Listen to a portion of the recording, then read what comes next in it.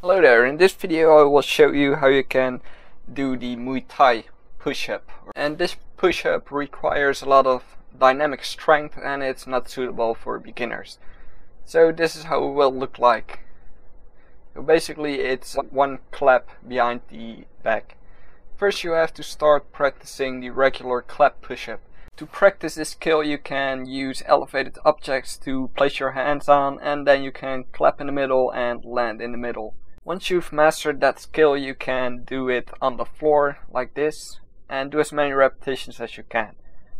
Now again you can use elevated objects to do a double clap push-up and even a triple clap, which I'm going to show you in slow motion as well.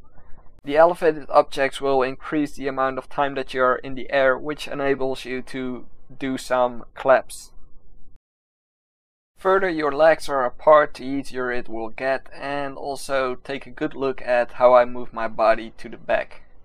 So this is especially important if you are going to do triple clap push-ups, for which you will need a lot more air time. And now the actual Muay Thai push-up.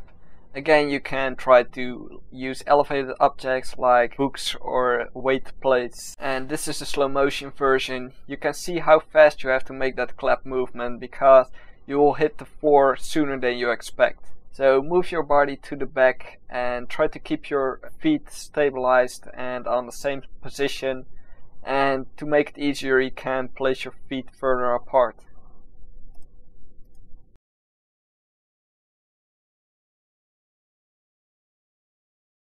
That's it for this video. Click on subscribe to get my newest videos, go to my channel for more videos, and click on tutorials to learn some more skills.